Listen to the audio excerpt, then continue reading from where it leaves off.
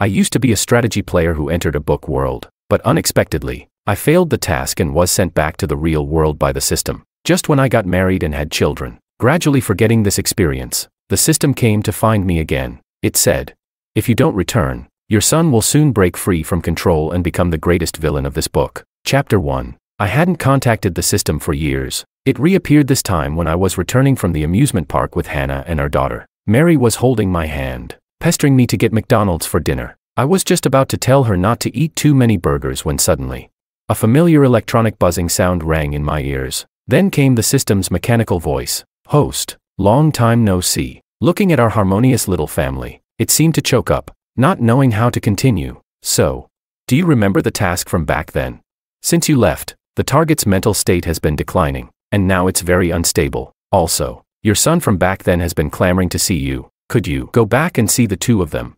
Chapter 2. I was stunned. It's almost impossible for me to forget that part of my life. Back then, I was diagnosed with a terminal illness, with less than 3 years to live. During the most painful part of my treatment, I was bound to this strategy system. I entered a tragic romance novel where the task was to win over the deep-hearted second female lead. She was the only daughter of the Liu family, a rich heiress. Her parents had arranged a marriage for her, but she insisted on marrying the male lead, a poor man, refusing to marry anyone else. As a result, she became a stumbling block in the main couple's relationship and ended up with a tragic fate. So my task was to make her give up on the entanglement with the male and female leads and agree to marry me. My mission would be complete. I could choose to stay in that identity forever, because if I returned to my original world, I wouldn't have much time left. So I cherished this chance. When the second female lead, Willow, was abandoned by the male lead, I often comforted her, chatted with her, took her out for walks, and prepared small surprises for her, sometimes a bouquet of flowers, a book that matched her mood, or her favorite coffee or dessert. In my original world, I used to carve wood, so I often made her little pendants. It became a habit from little things, and she got used to having me around. She said her favorite was the delicate rosewood rose pendant I made, so she always wore it around her neck. Gradually, her attitude toward me softened, turning from cold to gentle and dependent. I thought I had changed the course of the story, and we would fall in love and marry. However, things didn't go as planned. When I went to the hospital for a checkup at the system's request, I accidentally ran into Willow, who was just coming out of the obstetrics department, beaming with joy. But the moment she saw me, her face turned pale with fear. Confused, I only caught a glimpse of her hurriedly stuffing something into her bag. My mind was in chaos, unable to connect her actions to any meaning, but I instinctively felt something was off. I hesitated to speak because the crowd around us was too noisy, so I waved at her, signaling her to come home with me. The moment the car door closed, she started explaining. It turned out that after our drunken night together, she had accidentally gotten pregnant with my child. She told me she had decided to keep the baby because,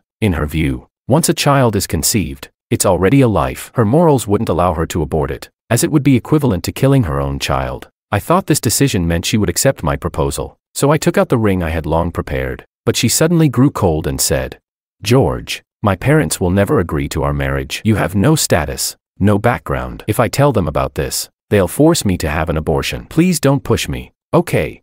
Maybe after the baby is born, and things are settled, they'll have no choice but to accept it." Listening to her excuse, I nodded in agreement. Chapter 3. That was my first child. His name was David. Becoming a father for the first time, the excitement and joy were indescribable. Maybe because my father was an alcoholic who not only neglected me but also took out his frustrations on me whenever he lost money gambling. So, I put a lot of effort and energy into raising David to be a talented person. Sometimes he made me angry, but no matter how furious I got, I never laid a finger on him. I always believed that children were not my possessions. Like me, they were equal human beings. At the Liu family, I was often looked down upon, simply because in the book world, I was a nobody. The Liu family was an influential, wealthy clan. To them, I was just some random guy who deceived their daughter, trying to use the Liu family to climb up in life. Willow was their only daughter. Although they hated me, they still valued David as Willow's son. So, they had a clear attitude of keeping the child, but discarding the father.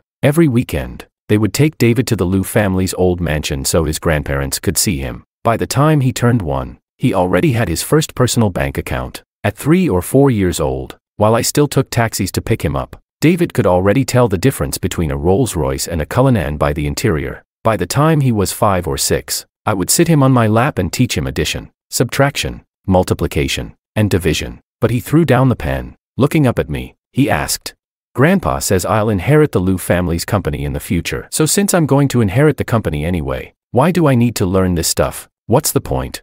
He paused and then continued.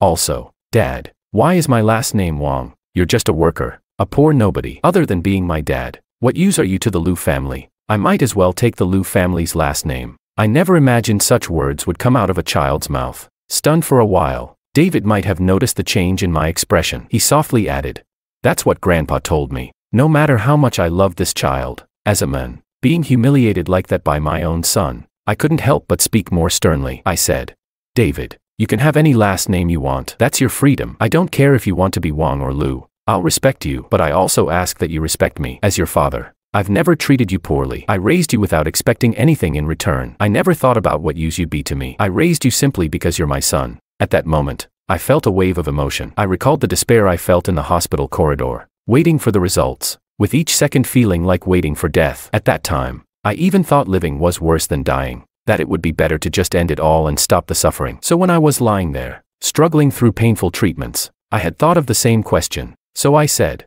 "And David, you just said you'll inherit the company, so why learn anything? But I want to ask you, since people will die anyway, why struggle to keep living?"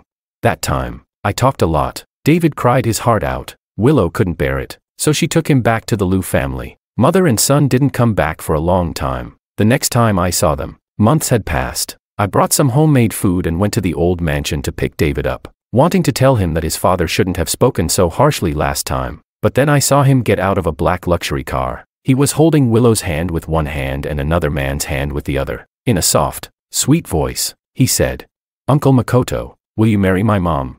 My mom and dad aren't married yet, so you can marry her."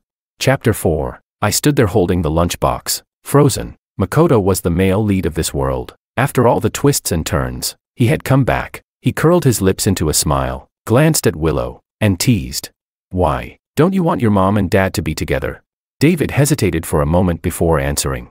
"But Grandpa doesn't like Dad, and my mom doesn't like Dad either." Willow only furrowed her brows slightly and didn't say a word. I should have seen this coming, because in the original book, there was a scene where Willow drugged the male lead and took him to a hotel room. The next morning, after they woke up, she cried, asking him to take responsibility. Later, she even pretended to be pregnant to force him to marry her. So when I saw her panicked face at the hospital, I had a vague idea of what was going on. She wanted to use my child, a real pregnancy, to force the male lead to marry her, but she didn't expect me to stumble upon it. Even so, while pregnant, she still fantasized about reuniting with the male lead one day, refusing to accept my proposal. But I still clung to a bit of a foolish hope, thinking things would get better, but they didn't. The deeply affectionate second female lead would always be drawn to the male lead. Even her child was no exception. I looked utterly ridiculous in comparison. I didn't say a word to anyone. I just turned and left. That night, I reactivated the system. "I'm giving up on this task. I'm going home." Chapter 5. The system was quite shocked by my decision to give up on the task. Host, why? Even if the target doesn't marry you, you could still stay here. As long as she doesn't marry anyone else, you can remain here forever. I remembered what David said to Makoto with his head raised. I laughed self-deprecatingly. In fact, now that the male lead has returned, with Willow's personality, she'd probably choose to be with him anyway, right? I might as well go back to reality. Maybe if I seek treatment early, I can live a few more years. Seeing me like this, the system, usually mechanical and indifferent, let out a sigh. "I understand. Host, please wait a moment. I'll submit a request to my superiors to see if we can help you." It was a night before the system came back. This time, its voice was much more excited. "Host, my request has been approved. You can go home. Back to the moment you first crossed into the book. I used the points you earned from the tasks here, along with some points I saved up myself. I exchanged them for a healthy body for you, so when you return, your cancer will be cured. Don't worry." I was stunned and asked instinctively, "You used your points too. Won't that cause you trouble?" The system hummed, "It's fine. We need to maintain a good relationship with our hosts anyway. You never know. We might need your help again someday." Chapter 6. As agreed, after returning to the real world, the system cured my cancer. I lived like a normal person. I met someone I loved, who also loved me. We had another child. The system never appeared again, until today. Its voice sounded dejected. "The thing is, that boy, David, is showing signs of turning dark. He's around 12 or 13 years old now, but he's unnervingly mature for his age, solitary, with no friends. We're worried that he might grow up to become a villain." So we're asking you, host, could you go back and stay with him for a month? I thought back to when I gave up on the task. If it weren't for the system using its own points to help me with my request to the superiors, I might not have survived until now. So even though I really didn't want to return to that world, I decided to agree. But, I said, I need to discuss this with my wife first. After all, I'm married now. The system immediately responded. Yes, I'll wait. My wife Hannah knew about this experience. She's an illustrator. She's also my employee. Before we got together, I had told her everything about my experience in the book world. So when she heard the word system, she didn't look surprised. She just paused for a moment while chopping vegetables. She looked at me, her breathing a bit uneven. Honey, are you going back? You won't, not come back, right? Chapter 7. Her voice trembled at the last few words. I smiled. Of course not. The system said it's just for a month, and there's no mission this time, so no matter what, I won't stay there. Just as I finished speaking, the kitchen door suddenly opened. Mary rushed in, grabbing my sleeve. Daddy, where are you going? Are you leaving me? Don't you want me anymore? I froze. Then I burst into laughter, picked her up, and ruffled her hair. How could I? You're my darling. I could never leave you behind. But the little one didn't believe me. In my arms, Mary shook her head vigorously, tugging at my sleeve as if afraid I'd disappear in the next moment. But I heard it. You told Mom that you're going to a faraway place and to meet another kid. Daddy, is it because I insisted on having a burger tonight?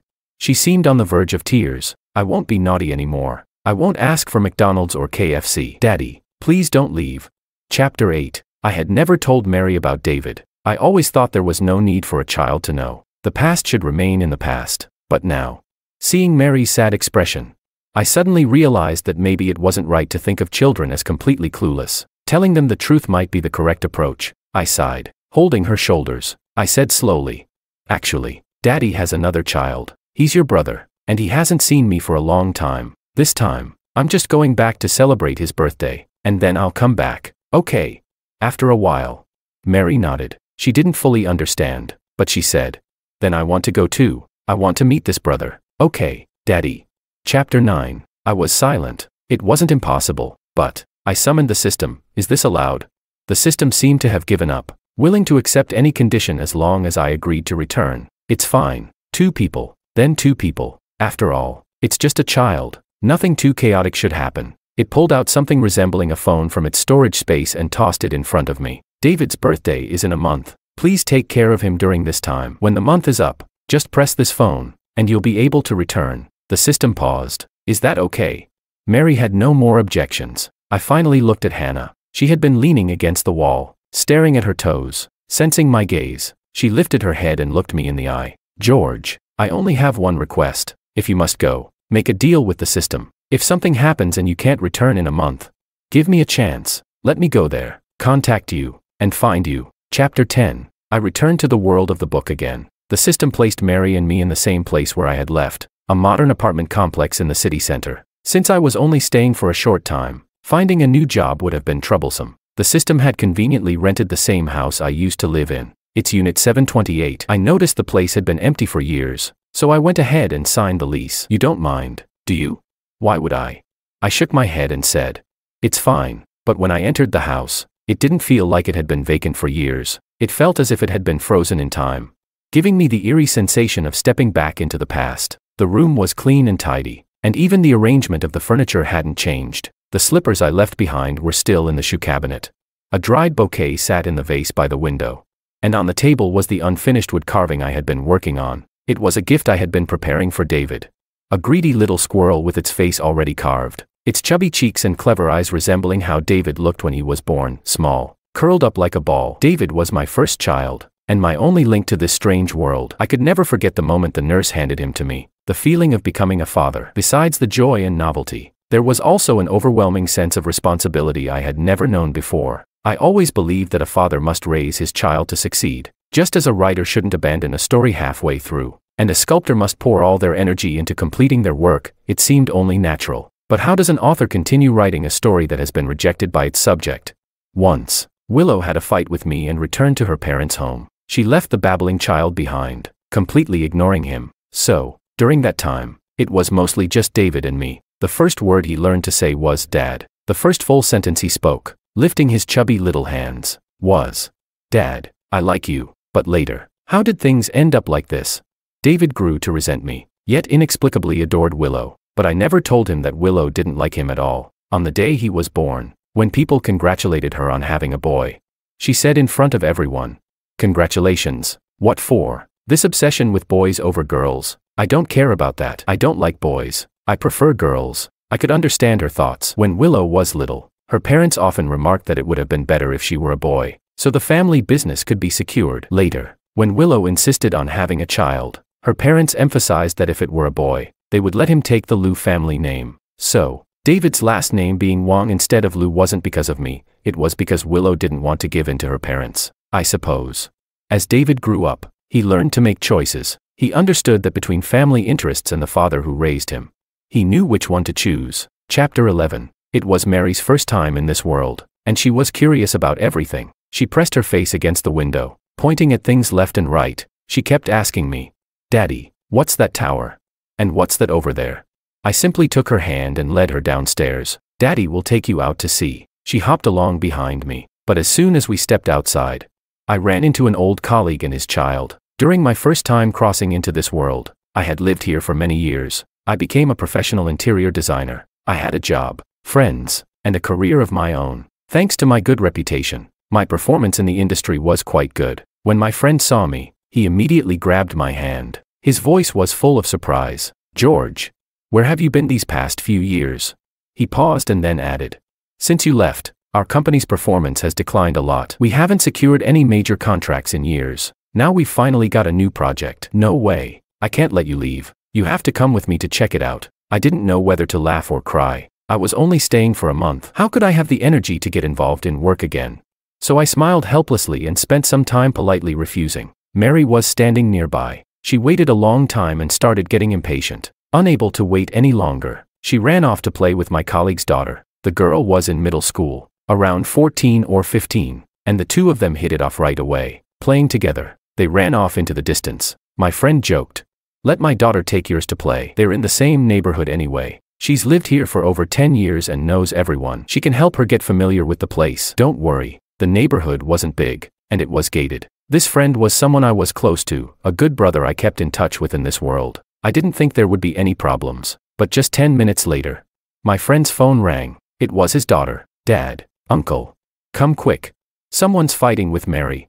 Chapter 12. Calling it a fight wasn't accurate. Mary was being bullied one-sidedly. My friend and I had just finished talking, agreeing to meet at the office in a few days, but after receiving the call, we both rushed over. It wasn't far, just near the flowerbed over there. In a small sandy area, Mary was pinned down by a boy who looked about 10 years old. He was throwing punches at her while yelling all sorts of nasty things. My friend's daughter was desperately pulling at the boy's arm, trying to get him off, but whether it was because she wasn't strong enough or the boy was determined to fight, he didn't budge until we arrived. Seeing this scene, my head buzzed. Mary never got into trouble. On the contrary, she was gentle and cheerful, had many friends, and was well liked. I was filled with regret. Why had I let her out of my sight on the first day back?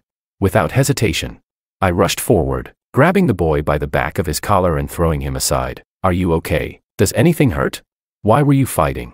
I was too anxious. All I could think about was Mary's condition. I didn't even glance at the other child. Without thinking, I had just tossed him away. In the corner of my eye, I saw the boy sitting on the ground, rubbing his knees. He didn't move, just sat there, dazed, head down, looking lost, as if he didn't know what to do. Chapter 13. "I'm okay, Daddy." Mary reached out her arm, gently touching my cheek. "He didn't hit me. He just wanted to take something from me. The pendant you gave me. Do you remember?" The pendant. The gift I gave her shortly after she was born last year. It was a small wooden carving I made myself. It wasn't worth much, so why would he try to take it? I lifted my head. This was the first time I looked at the boy properly. He was wearing a black shirt and a baseball cap. He had kept his head down, but now, as if sensing my gaze, he looked up at me. The cold, detached expression on his face suddenly turned into one of hurt. He stood up and walked toward me, pulling Mary away from my side. His voice was soft but persistent, repeating the same words over and over again. "Dad, it's you. Dad, you came back for David, didn't you?" When I left David, he was only 6, just about Mary's age. Now, 7 years had passed, and he was already 13. Even though there were still traces of his old self in his features, I found it hard to recognize him at first glance. Couldn't the system have given me a picture of what he looks like now?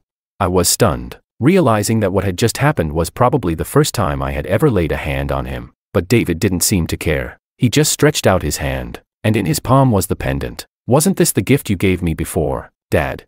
Why does she have one too? She must have stolen it." I hit her. "So what's wrong with that?" Chapter 14. I did give David a pendant like that. When he was born, he fell ill, and we had many doctors treat him. I carved that pendant as a symbol of peace, hoping for comfort, and hung it around his neck. When he was little, he liked it quite a bit, often holding it in his hands and staring at it. As he grew older and made friends of higher status, he probably began to think it was beneath him. Once, after returning from the Liu family's old mansion, the pendant was gone. In its place was a jade pendant. When I asked him about it, David frowned and looked at me dismissively. "But my friends all say that kind of pendant is worthless. For people like us, wearing something like that is embarrassing." I sighed. When David called Mary a thief, of course, Mary wasn't happy. She almost jumped in frustration. "Who stole your stuff? This was always mine. You're the one who took it. You took what my dad gave me." Something in Mary's words must have hit a nerve in David. Like a lion with its mane raised, he lifted his fist again. "What did you say? Say it again. Who's your dad?" "He's not your dad." The system was right. Over the past few years, David had grown extreme, sharp, and harsh. He wasn't like this before. I stopped his actions and scolded him. "Shut your mouth. Mary is my daughter, and if you dare touch your sister again, you'll regret it." Chapter 15. Sister. David's expression went blank for a moment. Dad only had one child. Me. Not anymore. I stood up. I snatched the pendant from David's hand and returned it to Mary. This was something I had carved with my own hands for my daughter. No one could take it away in front of me. David hung his head. He looked down at his empty hand, confused. I asked him, "David, why are you here? Isn't anyone watching you? Where's your mom?" In my mind, I thought that after I left this world, Willow and Makoto would have married quickly. They would live peacefully as a family of 3 in the Liu family's villa, and no one would think of me again. But now, I didn't understand why David was here alone, with no adults around. My friend, noticing my ignorance, walked over slowly and whispered in my ear, "Brother Wang, you really don't know, do you? Although I'm not part of the upper circles, I've heard some rumors. After you left, it said that this mother and son barely saw each other. Willow moved out of the Liu family home and barely looked at the child. What kind of mother is that? It's shocking, a mother who doesn't love her own child." I took a deep breath and looked down at David. He was clutching my shirt, looking up at me with his red lips moving. Answering my question from earlier, "Today someone called Grandpa's house, and I picked up. They said someone was trying to rent apartment 728 in this neighborhood and wanted to ask Grandpa if he would rent it out." I remembered that was the apartment where we used to live as a family of 3. So I asked who was renting it, and they mentioned your name, Dad. That's why I snuck over here to see. He glanced at Mary, as if to say, "Who would have thought I'd run into this annoying pest? And as for my mom, Willow hates me." David's voice dropped. "She ignores me. Dad, you won't leave me too, will you?" Chapter 16. So after I left, the Liu family bought the apartment. I thought of how spotless the place was. Perhaps Willow had a habit of keeping things clean. Anyway, I would only be here for a month. It didn't matter where I stayed. But regarding David, I had to talk to Willow. If the system's goal was to prevent David from becoming a villain, then Willow's role couldn't be ignored. David was her child. After all, why would she treat him like this? As I rode in a cab with David and Mary, I couldn't help but ask out of curiosity. The 3 of us were squeezed into the back seat. I sat in the middle. David leaned against the window, staring outside. He responded with a lazy speaking slowly. "Willow hates me. She's always thought that Dad left because of me. If I hadn't made Dad angry back then and caused a fight, maybe Dad would have stayed. So she thinks a kid like me, who can't even keep his dad around, is worthless." After saying that, David lowered his head. He touched his neck, as if looking for the pendant he had thrown away. "But, Dad, I've changed. I'm doing my homework, studying hard, and my grades are great now. Grandpa even says he'll give me the company one day. If you don't like Mom, I'll just get rid of her." He quietly reached out his hand, placing it in mine. "Dad, don't leave this time, okay?" Chapter 17. I hadn't responded to David yet. Mary puffed up her cheeks and chimed in. "Why should he? My mom is waiting for my dad at home. Dad said we're a family of 3, and if you join, that's too many, so Dad won't want you." David's eyes reddened instantly. He wanted to reach out and grab Mary, but when he saw the look in my eyes, he stopped. I realized that David was actually very sensitive. During the fight in the sand, he must have already sensed that I was no longer the father who only talked to him rationally. Between the 2 kids, he could tell I was more protective of Mary, although he didn't step out of line anymore. His mouth couldn't stop spewing curses. Liar. Disgusting brat. Before he could say anything else, I stopped him immediately. Don't let me hear you say one more curse word, and never speak to my daughter like that again. Understood? He glanced at me resentfully but eventually nodded. The Liu family was a powerful, wealthy clan that controlled dozens of listed companies, involved in countless industries. Even though they were reluctant, they still groomed David as an heir from a young age. Most of their businesses were handed over to Willow to manage. Standing in front of the company building, I couldn't help but wonder.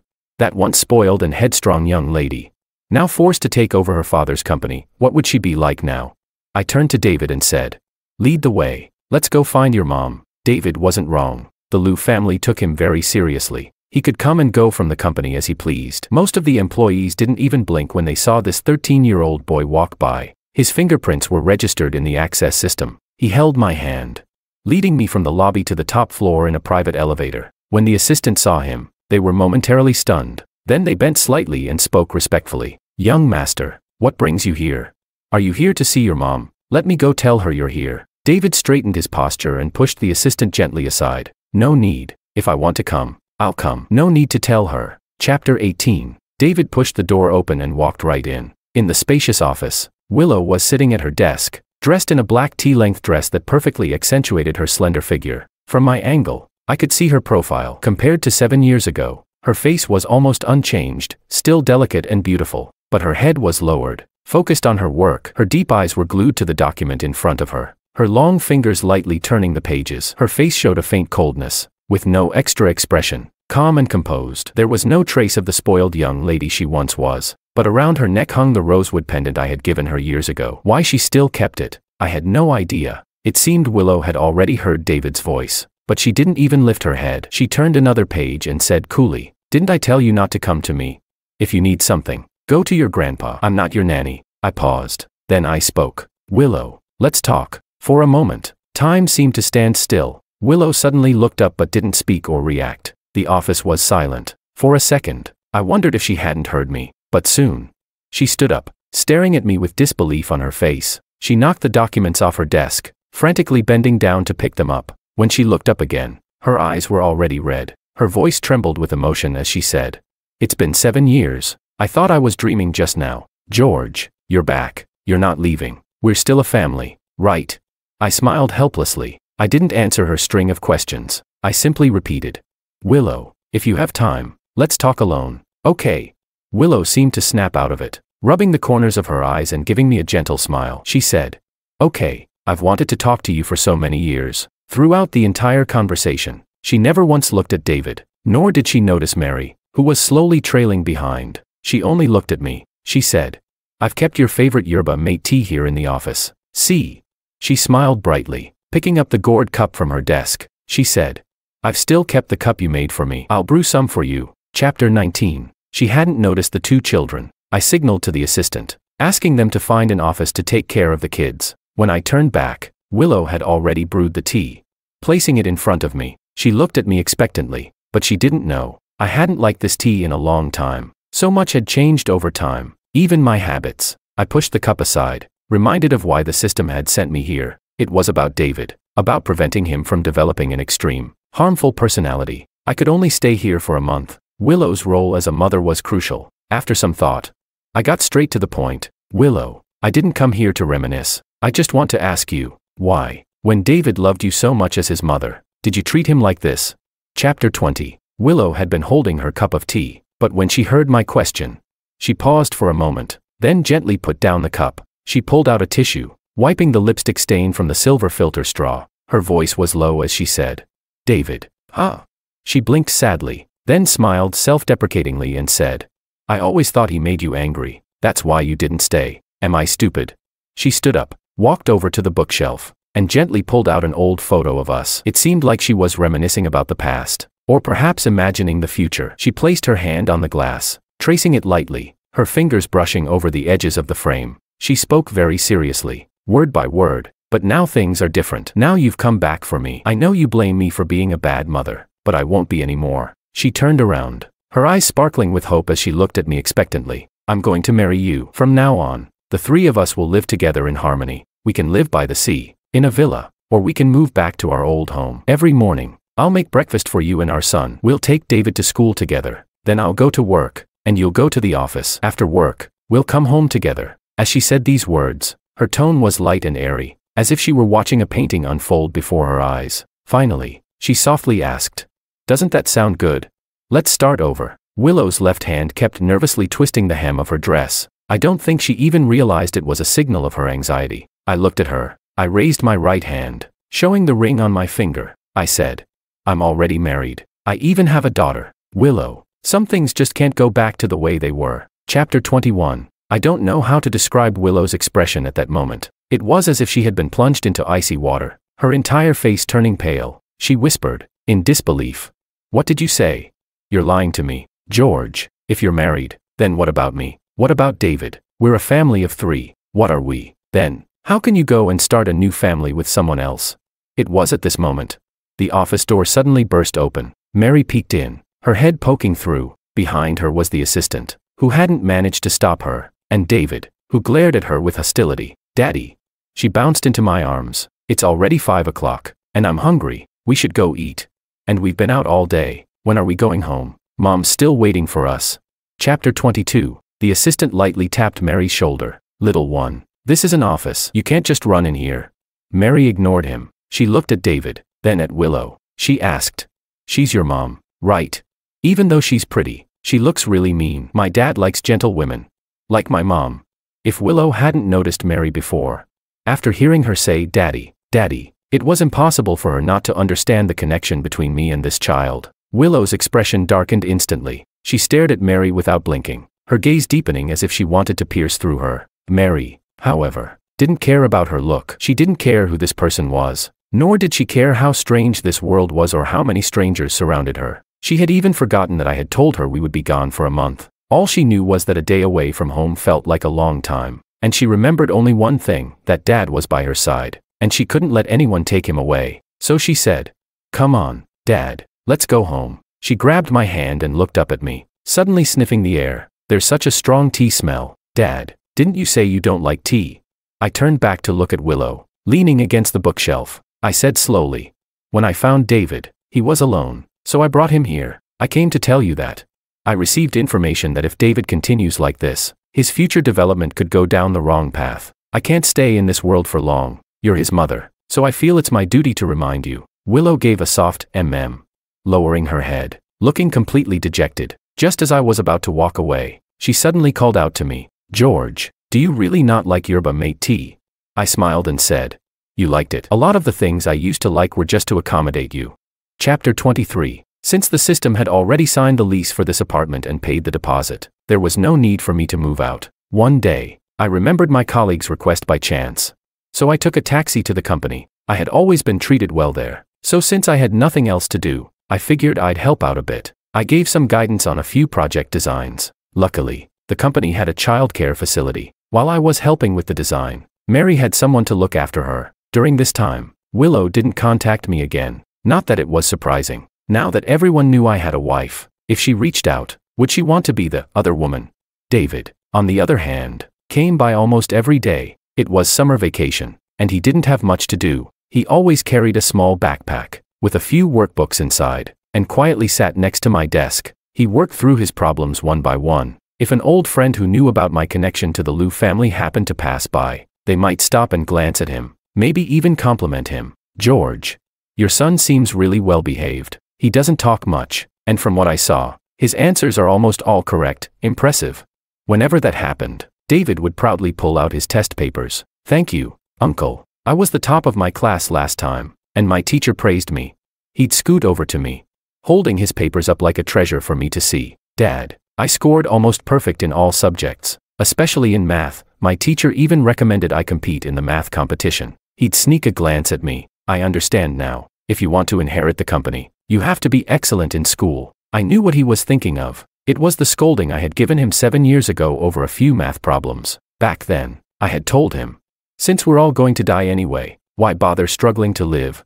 Clearly, he still hadn't grasped the deeper meaning of that question. I sighed, not sure what to say, so I just nodded and ruffled his hair. "That's great. Your grandparents must be proud of you." David didn't respond. He seemed to avoid mentioning anyone from the Liu family in front of me. After a while, he clung to my arm and changed the subject. Dad, my birthday is in a few days. What are we going to do? Chapter 24. When the driver came to pick David up, he asked if I remembered when his birthday was. As he asked, David's eyes were filled with both nervousness and anticipation. Of course, I remembered. Not only because the system had told me that at midnight after his birthday, I could return to my original world, but also because David was my first child. I had spent so many years here. I had genuinely cared for him. How could I forget that so easily? I helped him put on his backpack, smiling gently. Of course, I remember. I won't forget. The car drove off into the distance. David sat in the front passenger seat. He looked back at me. It was the first time I had seen him smile like that. Bright, cheerful, and sunny. Dad. He waved at me. Can you get me a gift for my birthday? He paused, then carefully added, I'll get you a gift too, Dad. Chapter 25. When I turned around, I saw that Mary had already come out of the childcare center. She was carrying her little bag, standing behind me. When she saw me turn, she quickly ran over and grabbed my hand. Dad. Let's go home and eat. I couldn't help but laugh at Mary's persistence about meals. On the way home, I brought up David. Do you still not like him? Mary nodded, then shook her head. She scratched her chin, making a thoughtful expression. At first, I didn't like him because he hit me for no reason. But now, I think he's a little pitiful. Mary nodded seriously, then added thoughtfully, because even I can tell that Dad doesn't want to stay here.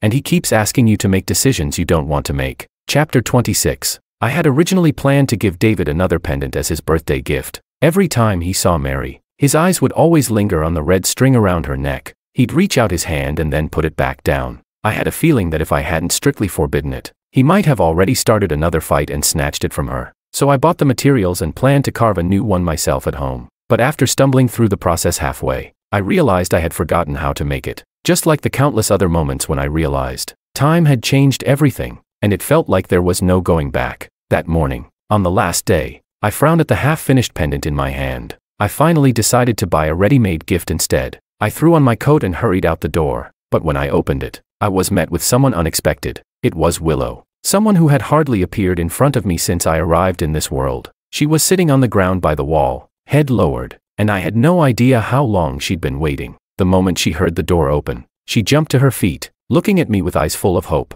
She forced a smile and said, George, today is David's birthday. Can we celebrate together, the three of us?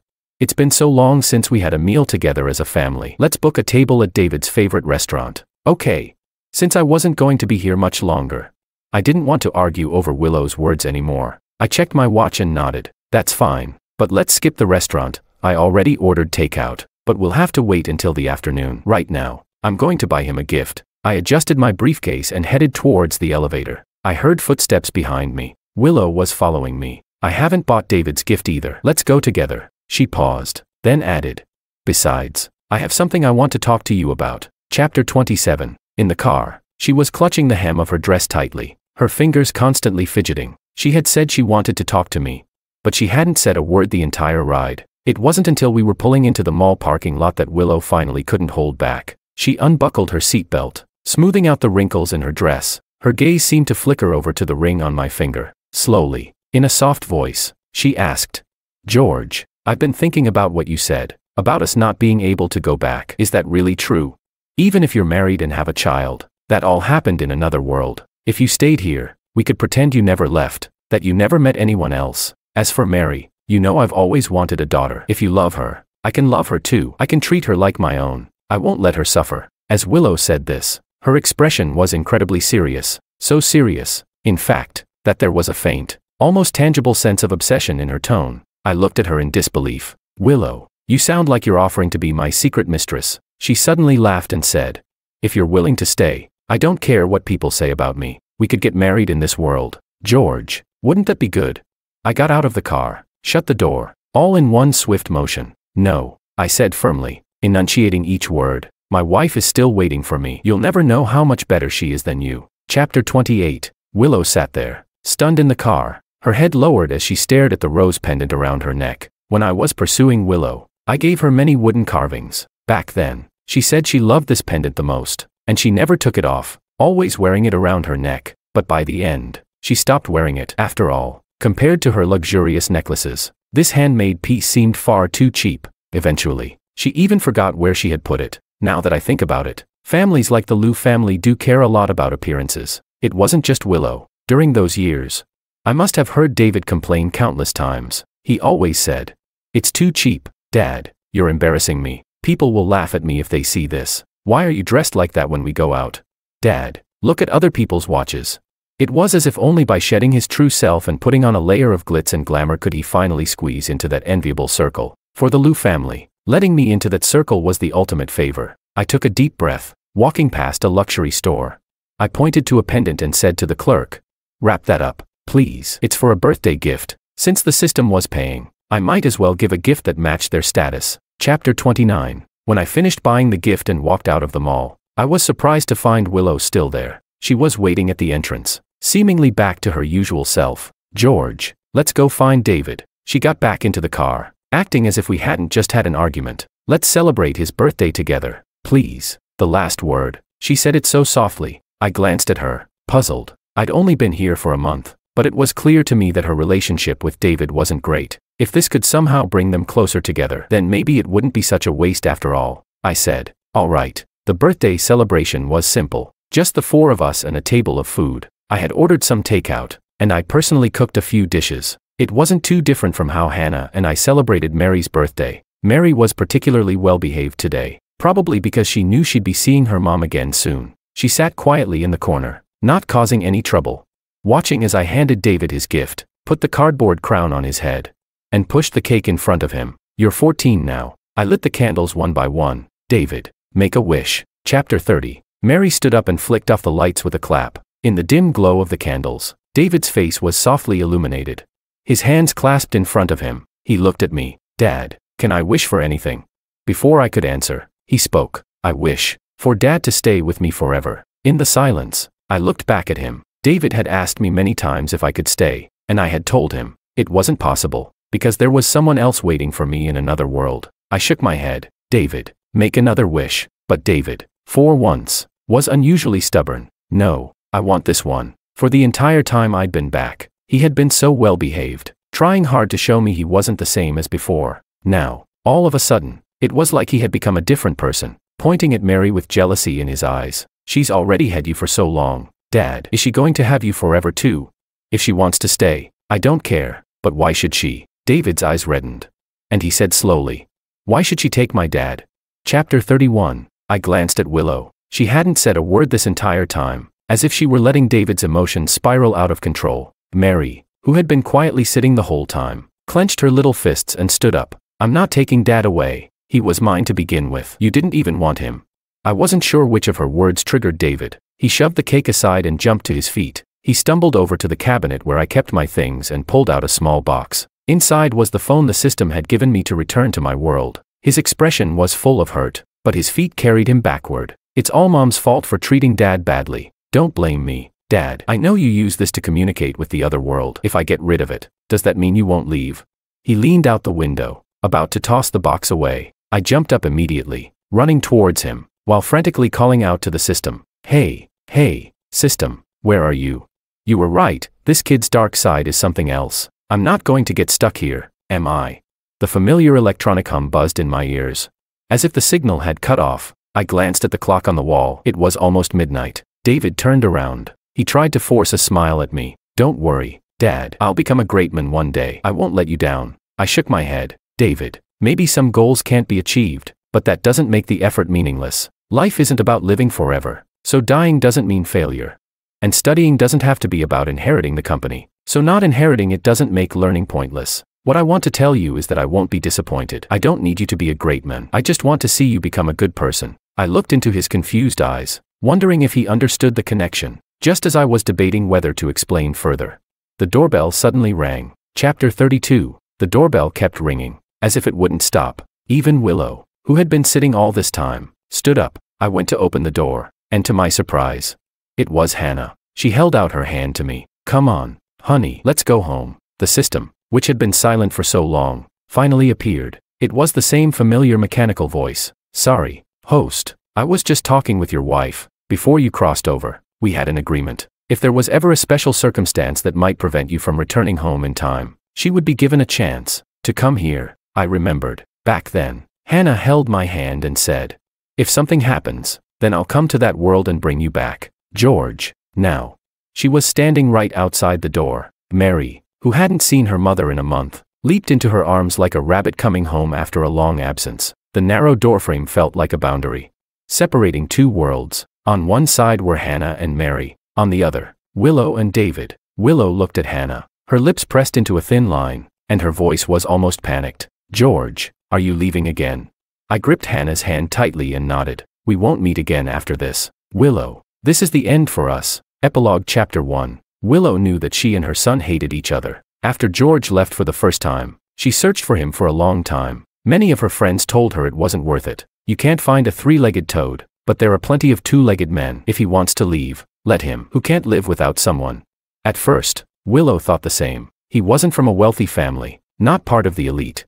It seemed like the only thing he had to offer was his devotion to her. He was just an ordinary man. So how could someone like him leave her?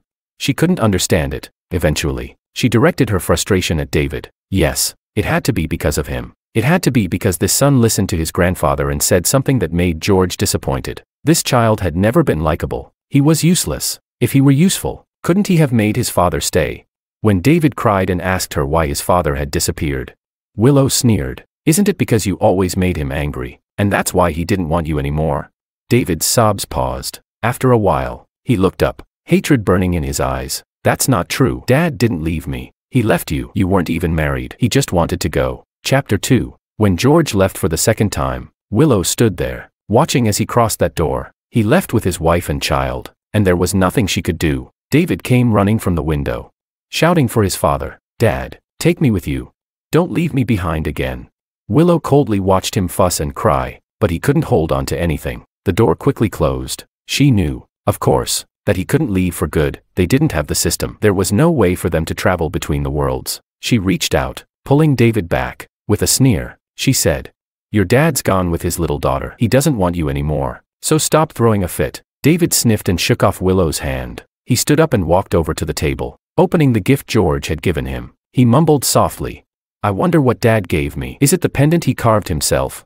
He carefully unwrapped it. Oh, it was just a luxury necklace he bought on the spot. David froze for a moment. He must have been disappointed, but quickly, as if to comfort himself, he smiled. It's okay. I'll like anything Dad gives me. I'll keep it forever. Chapter 3. Before contacting George, the system detected that, based on David's current trajectory, he was very likely to blacken into a major villain. For the sake of the stability of the world, the system reached out to him, hoping it might help. At this moment, the system felt so grateful that it had once used its own points to save George's life. Throughout the month, the system often observed George's interactions with David. It noticed that in front of his long-lost father, David's personality showed a stark contrast. He hid his malice, prejudice, arrogance, and rudeness, and did his best to show only his gentle and well-behaved side. It was as if he were a monster wrapped in golden foil, nice on the outside, but terrifying inside, until the last day, when George was about to leave. That's when David could no longer keep up the act, and he completely exploded.